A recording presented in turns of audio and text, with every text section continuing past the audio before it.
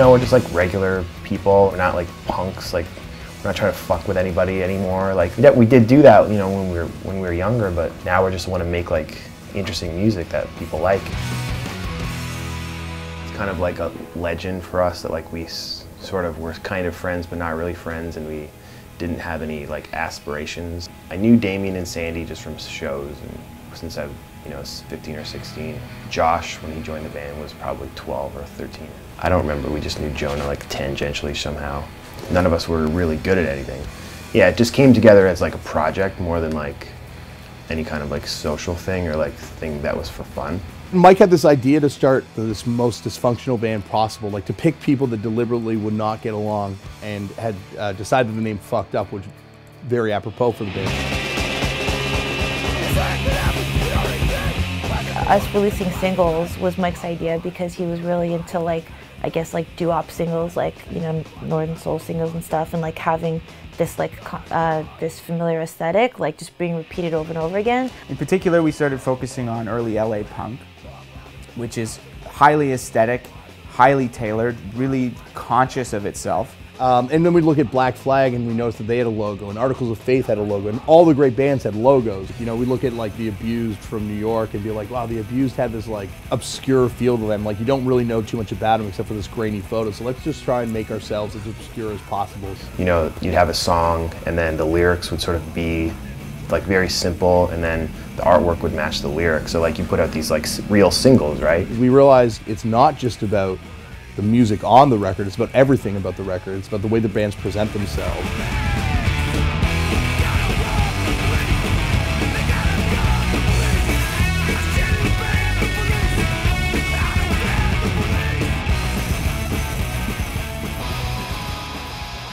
In any band, the singer is the focal point, and in our band, it's like, you know, the focal point. And so it's kind of been this weird thing where like as he goes further and further out, the rest of us can kind of like move further and further back.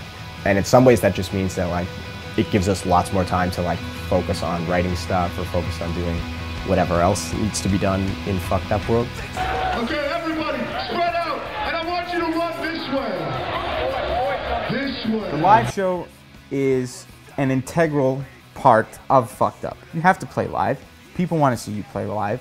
It's like, you know, release as many records as you want, but prove it to me. I think live, it's just about going out there, and if people leave and if they don't enjoy the show, that's fine, but like you want them to leave feeling that they didn't waste an evening. At the show, at least, we'd rather be like entertaining than interesting or like respectable. You know, you feel versatile if you can do one thing in the studio and then it can become something else when you play live.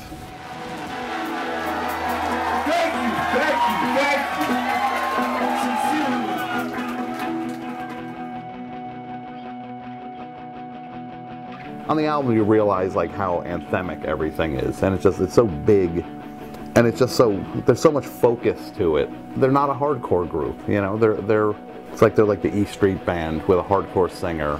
It's easy to just try to like piss off your fans when there's like 1,000 of them in the world. When you're trying to actually write music that like people are going to be interested in outside of like the hardcore ghetto, can't really do that anymore. I think we got like a bit more serious about certain things and let some other things go. We've just like been able to carve out all these different spaces where we can, you know, write kind of any song we want, and like we have a place now for it to go.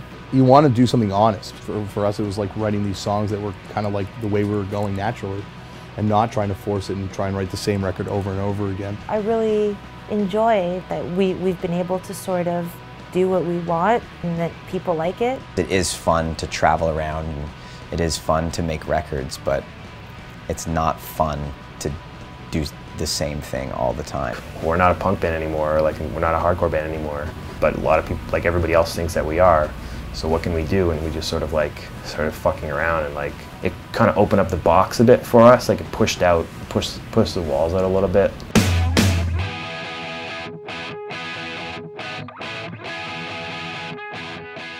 David Comes to Life is kind of the culmination of 10 years of Fucked Up learning how to be a band and be songwriters. Well, we've had this David Iliad character for a long time in the band. We wrote the song David Comes to Life, and David Christmas, and David's Plan, which is like kind of been more and more about the story of this like amorphous character. The idea to do this record came a long time ago, and I feel like one of the things that put it off is that we were like afraid of thinking about the lyrics and the story. So like we got to the point where like a lot of the music was recorded like in the studio before you even started writing lyrics. This was like one of the most unique records I've ever done, just because it's not sectional. They don't record like, this is the chorus part, now put me on another track, I'm gonna record the verse part.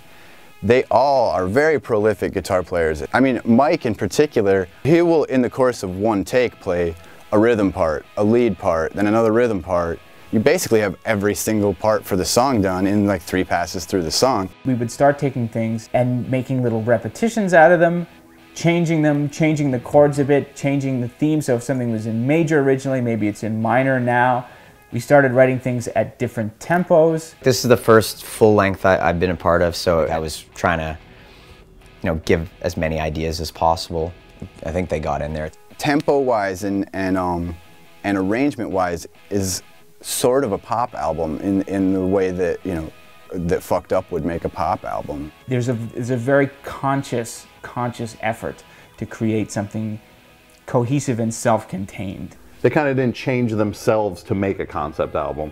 They made the notion of a concept album come to them.